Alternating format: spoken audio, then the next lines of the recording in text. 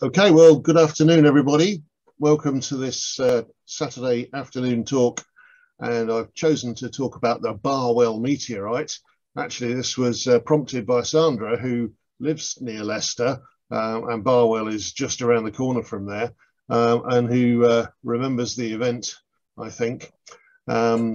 Suggested that we ought to talk about it. So I did some research, and Sandra and I visited Barwell and had a little look round and saw some of the evidence that's still available.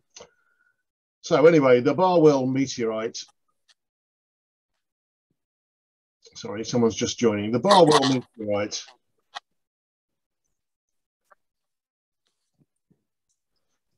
So this goes back to Christmas Eve of 1965. And at the time, you may well have been hiding behind the sofa, because Doctor Who and the Daleks, with the original Doctor Who here, was very much in vogue at the time and terrifying everybody.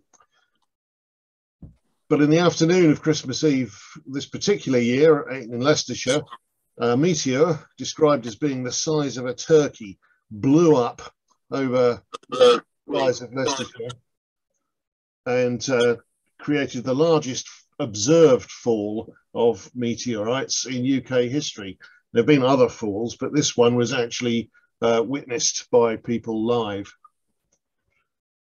So also on at the time, very topically, showing it was the movie Nightcaller from the Outer Solar System, an alien machine from Ganymede, moon of Jupiter, was supposed to be invading the Earth at the time. So this was very indicative of the sci-fi programs of the time there. I love that.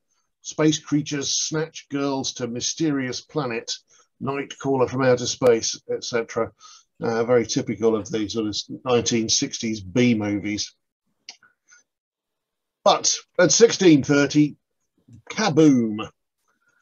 Mr. Crow described a bright flash and a loud bang, followed by a swish and a thud, and several more thuds occurring. Jim Andrews said all of a sudden there was a tremendous bang, a roaring noise that shook the buildings, and said it was awful. Out at the time, carol singing were a group of ladies, and one of them, Rosemary Leader, noticed that underfoot there was very much a layer of sort of crunchy gravel on the paths, and she picked a piece up, but not wanting to carry it around with her, threw it away again, unfortunately, not wanting to clutter up her pockets. But very much the case that obviously a lot of fragments had landed on the ground and strewn themselves all over the place.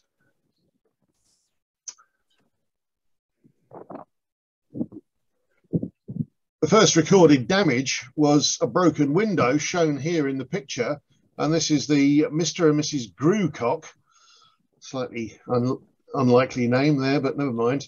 And they noticed that a fragment of something had come flying through the window, their window, much to their chagrin.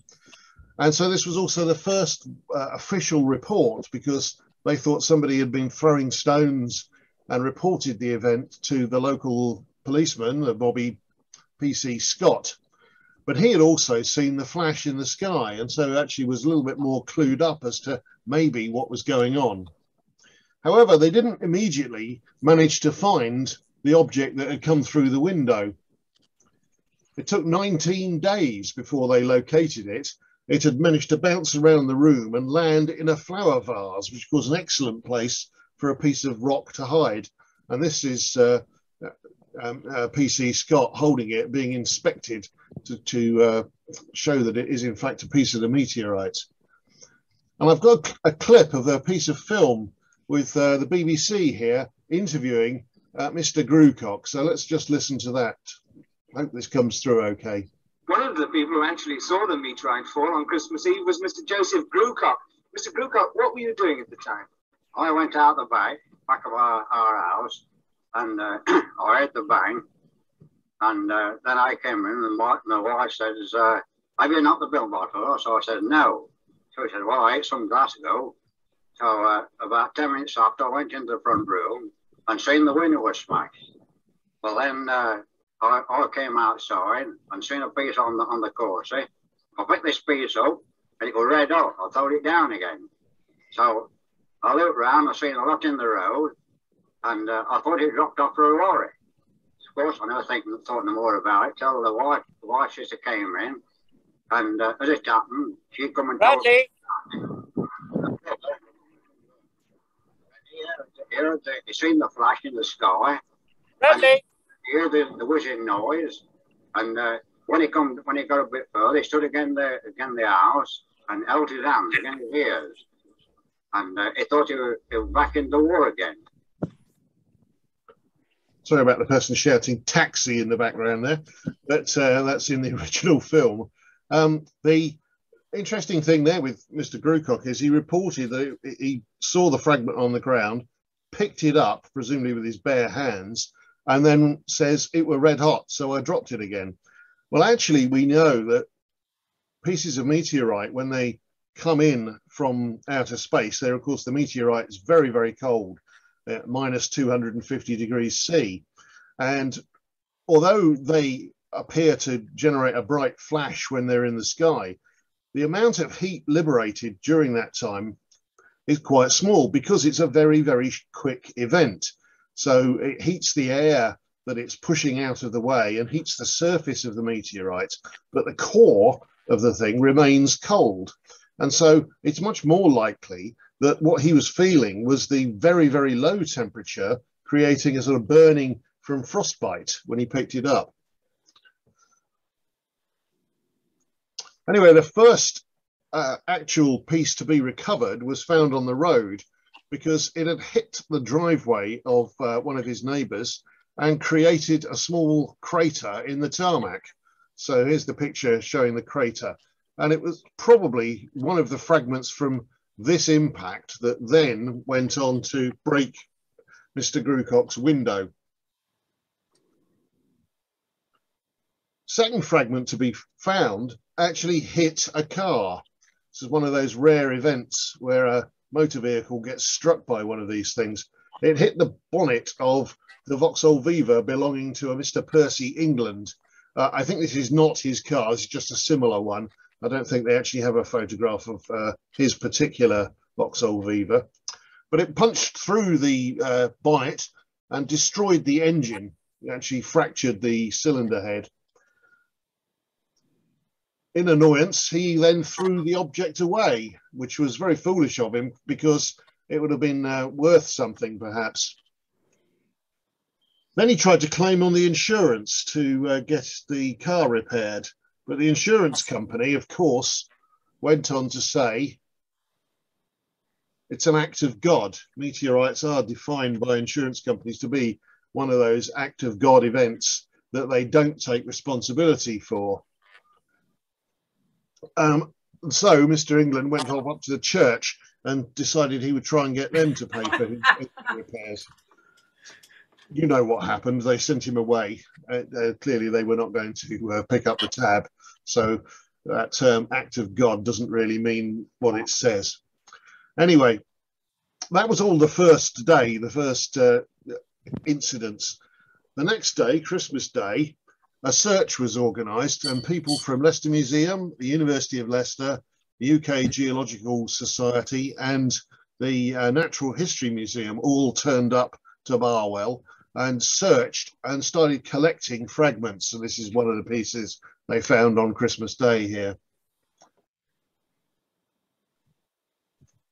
6th of January, Dr. Ford of Leicester University found a large fragment not far from Mr. Crowe and Mr. Grucock's houses on what is now a field, but was the common, and there were some allotments there. And this is them digging the piece out of the ground.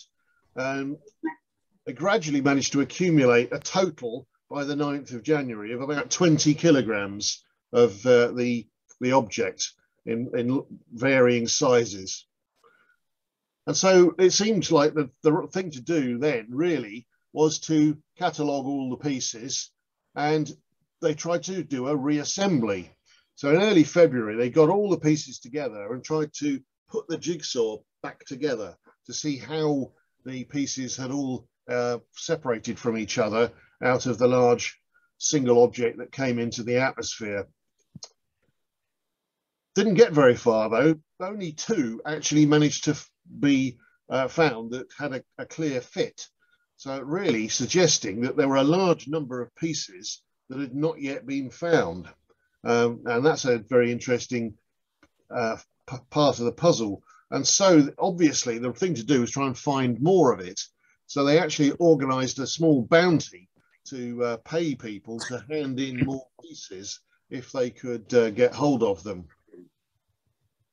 And it worked. Lots more fragments were duly picked up, including one piece, 7.7 kilograms, that had buried itself into the ground near the recreation pavilion, gone in 75 centimeters.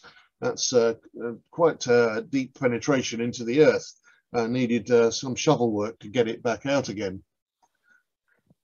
So let's just listen to these guys talking about it. When was the last recorded case of a meteorite? Jeff Gellert, it must have been, when was it? 1949. And so this is 2020.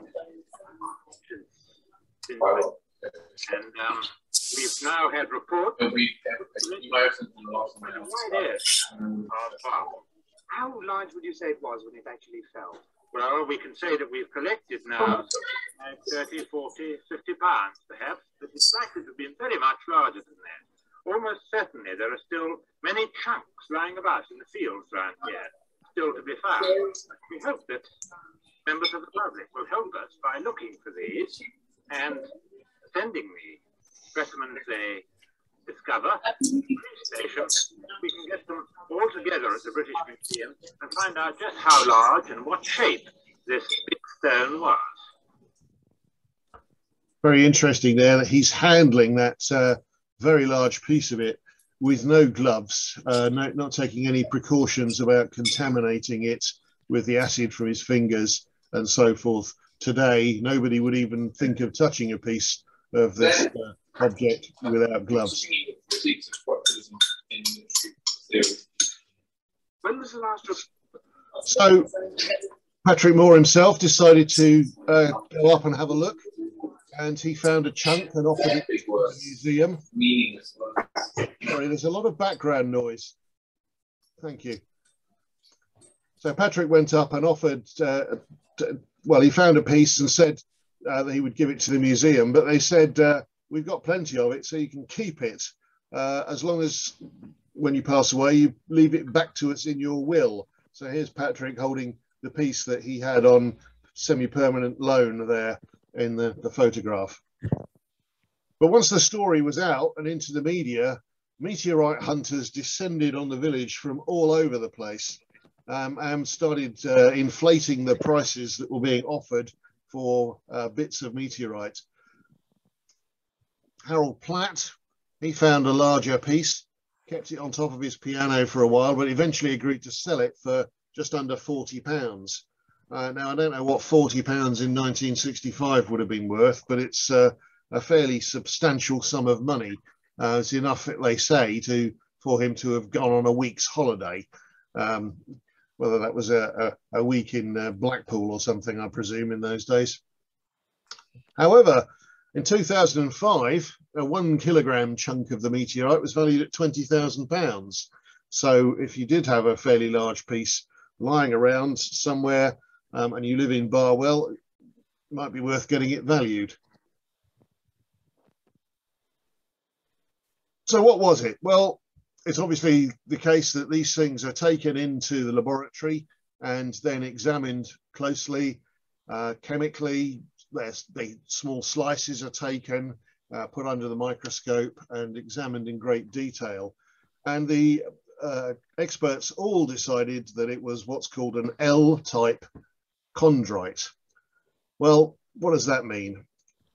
Well, when you look inside the meteorite or you look at the surface of it, you see lots and lots of these little tiny round grains of silicate embedded within it, all these little orangey coloured bits and the grey bits, these little round droplets.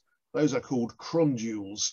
They're little spherules of material from the original solar nebula, out of which all of the planets and the sun and everything in the solar system was made.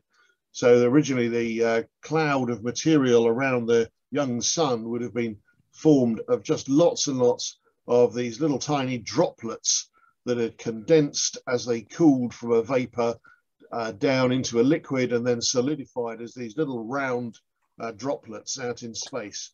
Before then, gravity gradually did its work and brought them together to form larger accretions, and that's an ever increasing process. The larger the lump, the more gravity it has, the more it tends to accumulate larger pieces.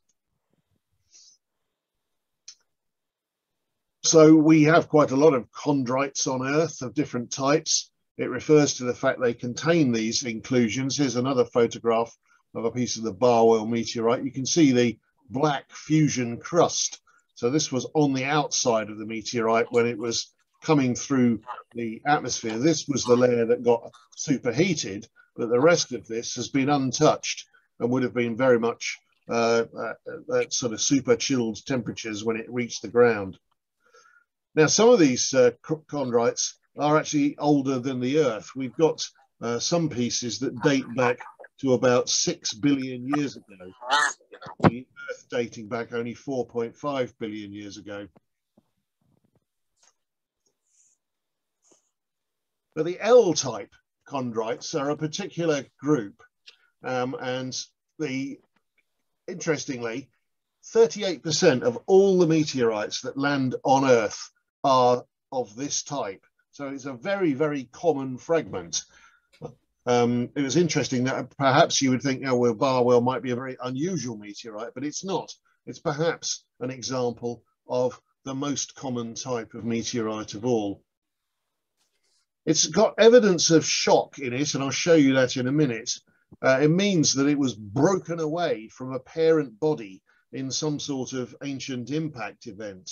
So although the material itself is mostly made of this unmodified grains from the early solar nebula, it had got together to form a larger asteroid of some sort, a large space rock, and then been broken off it again in an enormous explosion. This shows really what a violent place the early solar system was. Here's a scan through a thin section of it under the microscope, and you can see the amazing detailed structure inside it. Let's go in a bit closer. You can see how the crystals, many of them, are fragmented and cracked. You can see all these fractures through the individual grains. This is what I mean by it's been shocked. There was a huge event that blasted this piece off of the main asteroid, and all of the quartz crystals and so on that are making it up have got the evidence of that huge shockwave passing through. We see that in rocks that have been exposed to nuclear explosions or other impacts on the Earth. Here's another view of it where we've used a cross-polar microscope to give a sort of color contrast to the different grains. And you can see some of this is silvery gray metallic iron mixed in with the rock grains, and the iron sulfide coming through there in yellow in the mineral called trollite. So where do these chondrites come from? Well, there are three subclasses of them that we can trace back actually to each to a different parent asteroid body. And it's amazing that we can do this. In each case, that parent body was blasted in an impact and the fragments thrown out across space. The first class is the H class of chondrite, not the Barwell meteorite, and these come from asteroid number 6, Hebe. And the H actually rather unimaginatively stands for high in metals, H for high. So it should be no surprise that the L class meteorites come from somewhere else and mean low in metal. And the place that they come from is the Flora family of asteroids. So number 8, Flora, quite a big one, slightly smaller, 43 Ariadne and 433 Eros are examples of the Flora family of asteroids that all exhibit the same material as these L-class meteorites. And then finally, there's the LL class. Guess what that means? It means very low in metal. And the Chelyabinsk meteorite that blew up over Russia in 2013, that was an example of an LL meteorite. But the Barwell meteorite is L class from the Flora family.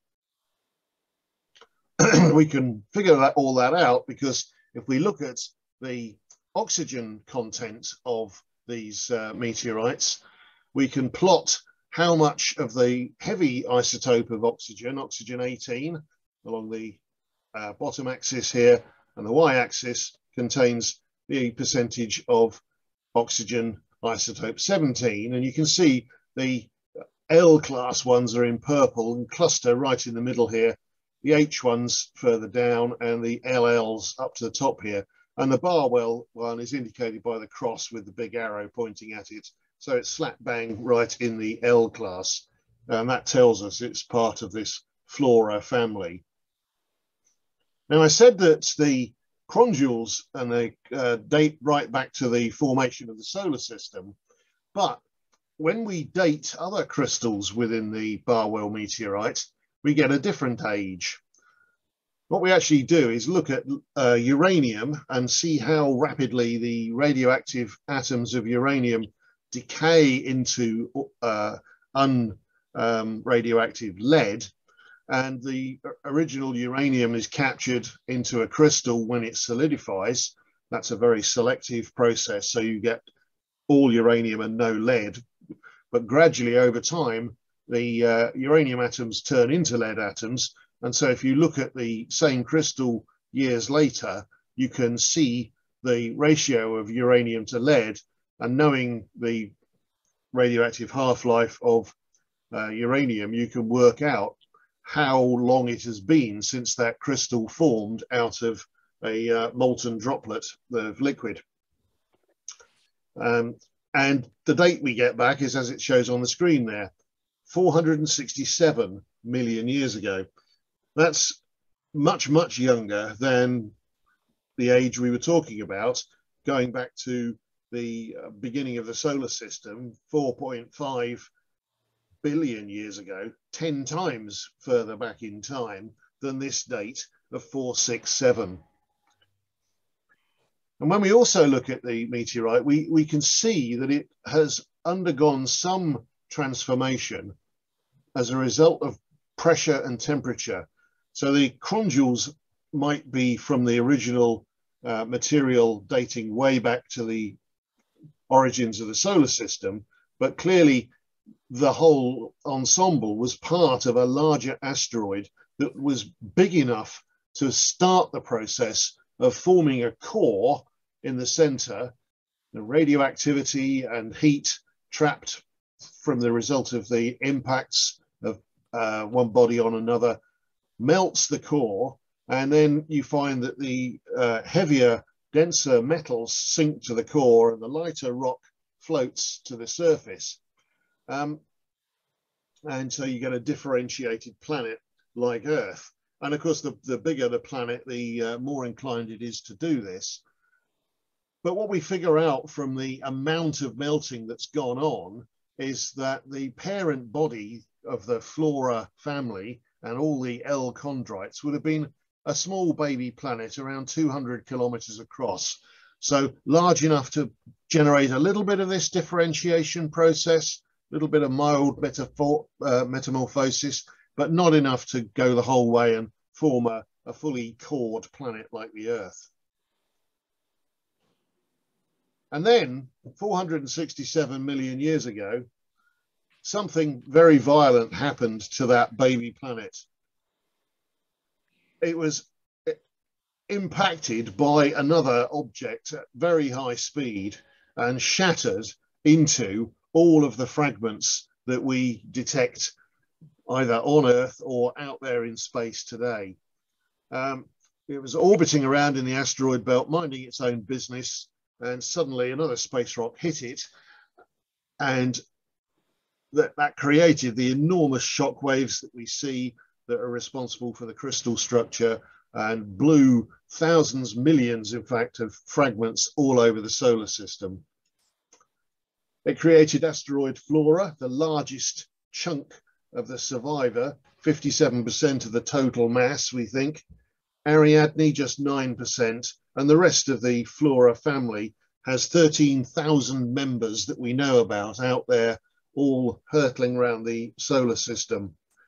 And it makes up about 1 in 20 of the total asteroids in the whole of the asteroid belt now are part of this Flora family. Flora itself orbits out there between Mars and Jupiter. It's quite big. It's 146 kilometers in diameter, making it the 10th largest asteroid that we know. And it has that correct surface mixture of silicates and nickel iron, exactly like we find for the L chondrites. It's very nearly round, very nearly spherical, so not quite large enough for gravity to have forced it into a fully round object, but it's getting there. And it's 80% of the total mass of the remaining Flora family. So this is really the large piece that survived, and all the other fragments were blown everywhere. We know a lot about one of them, number 951 Gaspara, because the Galileo probe visited it on the way out to Jupiter on its mission there. And interestingly, that object, Gaspara, dated slightly younger. So it may have had another collision since the main fragmenting of the parent of the Flora family. Now, I looked up about Flora, and it appears in some more of that B-movie science fiction. The Green Slime Are Coming is a 1968 film talking about the green slime following Flora coming into collision with the Earth. So it seems that there's certainly no escape from these sorts of movies featuring in this story. Just a little word then about the asteroid families that we know about. We can identify them in several ways. And this is a nice plot here. This is the distance from the sun from measured in units of multiples of the Earth's Earth-Sun distance. That would be 1. So Mars is at about 2 here, and Jupiter would be off to the right at 5. So this is most of the main asteroid belt. And you can see coloured in blue here, these are all the Flora family, and all the others are coloured in, as you can see, with their names on them, so the Vesta family and so on. And so we've plotted the distance from the sun along the bottom and the orbital eccentricity, so how elliptical the orbit is. And this separates them into these different orbital groups.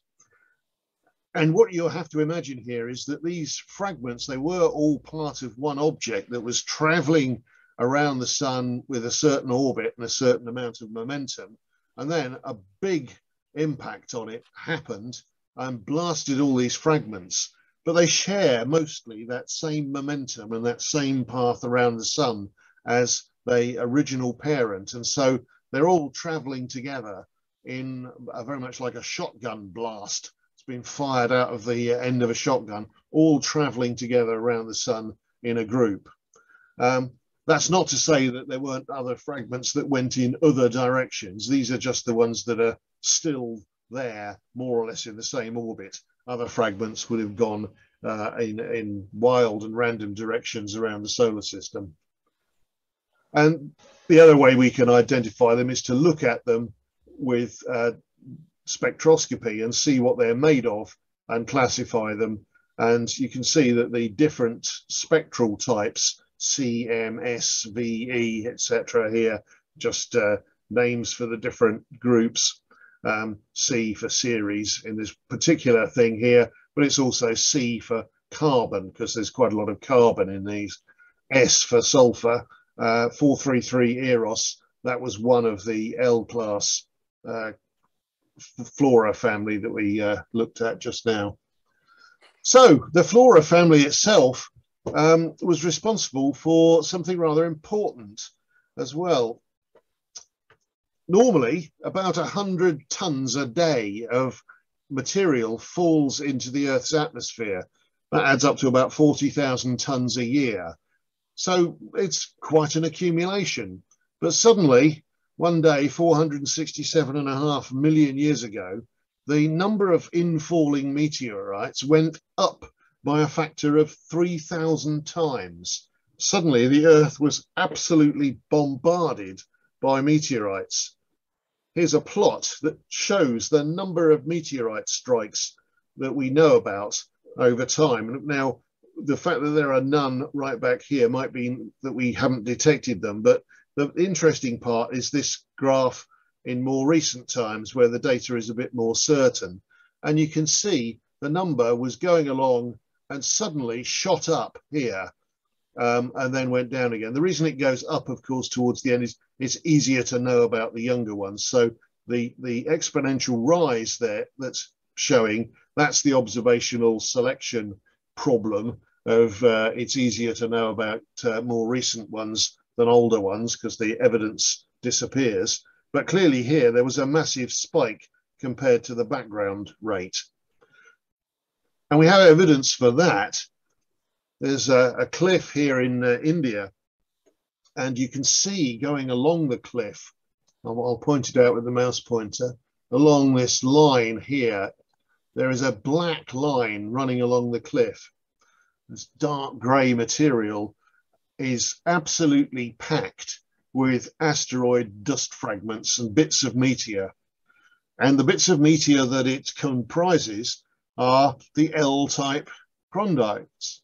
So the exact same material as the Barwell meteor. And there were millions and millions of these impacts all over the Earth for a very short period of time. This date, of course, matches the date that we got from the uranium lead content of the Barwell fragment and is telling us the date at which the flora parent body underwent that impact and was blasted into a trillion pieces, and an awful lot of those came like a shotgun blast across the solar system and landed over the Earth. Back at the time, this period is in the middle of the Ordovician era, 488 to 444 million years ago, so 467 is in the middle of that. And the sea was full of these lovely creatures, the nautiloids, and the sea spiders and so on, making their way around. They'd evolved from the very early and Precambrian times, about 100 million years before, and been diversifying into all these wonderful creatures. But 467 million years ago or so, they had this very bad day when all these meteors came in. Here is a meteorite fragment, and this is a piece of fossilized nautiloid up in the top of the photograph here. And here's another fragment here trapped in the same rock. So these date to this time when a very large increase in the amount of infalling material occurred, and to a massive mass extinction. The temperatures across the Earth nosedived. The ice advanced once more from the poles towards the equator, accelerating the cooling as it reflected more sunlight back into space. Sea level plummeted as water was locked up in ice in the form of glaciers on land and started freezing out of the atmosphere, reducing its greenhouse effect, making it even colder. So it was a sort of triple whammy, this one. triggered by all of that dust in the atmosphere from all of these infalling objects, a sort of nuclear winter effect, blotting out the sun for thousands and thousands of years, and creating one of the largest mass extinction events that we know about. In addition to the asteroid fragments in the rock, we've also got quite a few large craters that date to that period. This is Canada, the Clearwater Lakes. The East Lake, 26 kilometers across, is dated to that time, 465 million years ago, part of the Flora bombardment, as we call it. The other crater is much younger, 286 million years, and came at a different time.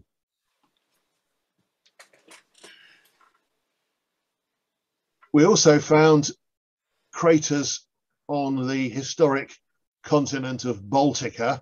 So down here, what was Scandinavia, or would become Scandinavia, Norway and Sweden here. 1, 2, 3, 4, 5 different craters, all dating to this same period here. So craters form fairly regularly, but suddenly there was a flock of craters, all caused by this L-chondrite parent body, the Flora family event coming down. And all of those craters would, of course, have thrown more dust and dirt up into the atmosphere and been part of the reason for this enormous mass extinction. 60% of all that marine life died, but life's very resilient, and it came back again and diversified again during the second half of the Ordovician era until 444 million years ago, when the Ordovician gives way to the next period in time, which is the Silurian. And that too marked a second mass extinction event in fairly short order. And this time we think it was caused by the explosion of a very large star. A hypergiant star blew up about 6,000 light years away. So you'd think that would be far enough away to be safe, but it was such a large star, it gave off a gamma ray burst, and the gamma rays irradiated the atmosphere and tended to damage the creatures that were living near the surface of the sea, but not really penetrating any deeper than that. And that was the event that wiped out quite a proportion of the living creatures, giving rise to the end of that Ordovician era and the recreation, the rebound of life again in the Silurian. So this is an example of how some of these astronomical events turn out to be very, very important in understanding the evolution of life on Earth. And of course, one of the most famous was the Chicxulub event, where 66 million years ago, a huge object smashed into Mexico on the Yucatan Peninsula and brought the dinosaurs to a rather sticky end. Hence the book here, T-Rex and the Crater of Doom, by Walter Alvarez, who was one of the scientists who discovered this. And here's the radar map of the resulting huge crater.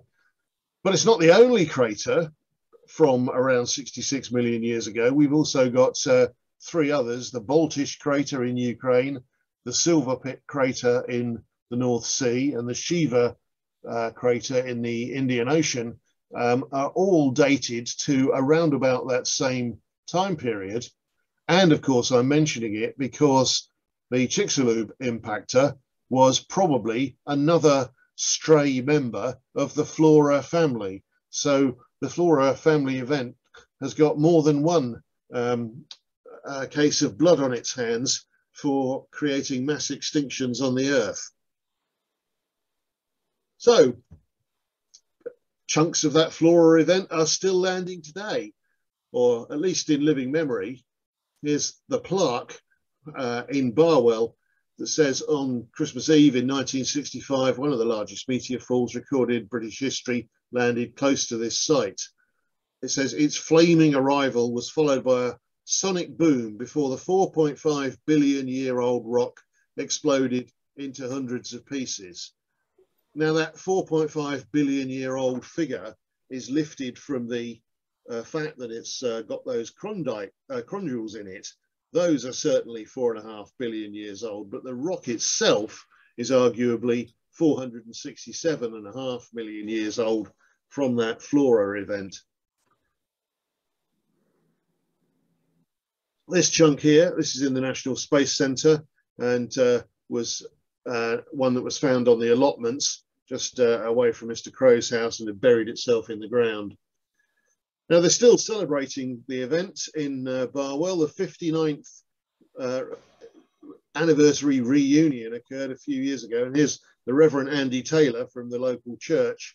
The fragments of the meteorite were brought back to the church, and people were able to come along and see them and discuss the event.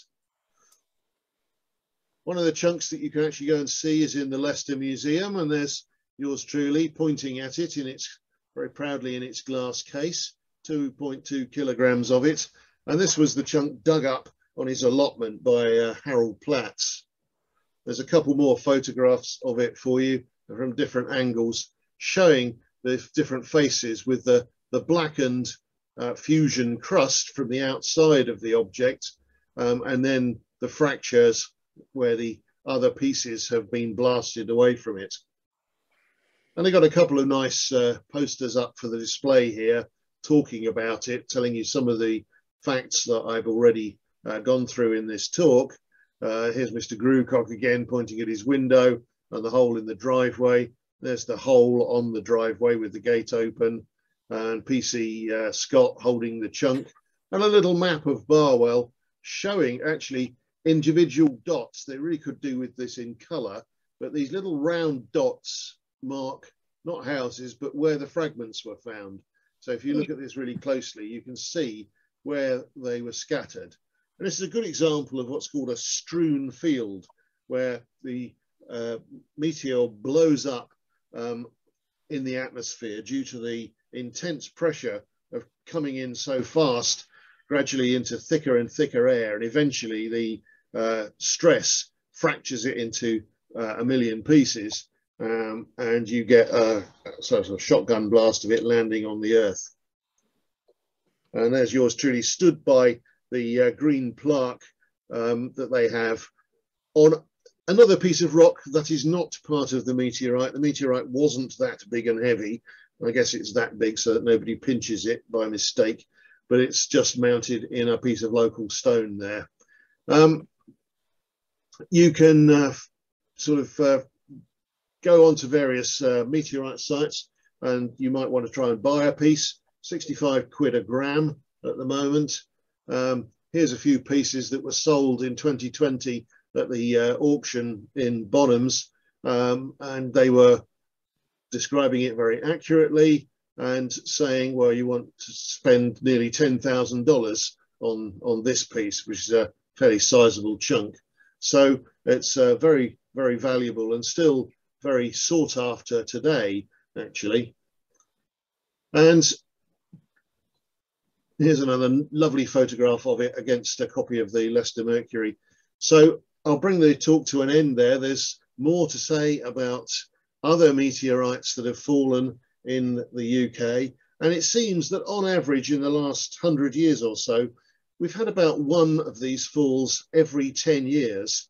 And the most recent one, of course, was in Gloucestershire in 2021, the Winchcombe meteorite. But that's for another day. So thank you very much for listening, and I'll bring it to a close there.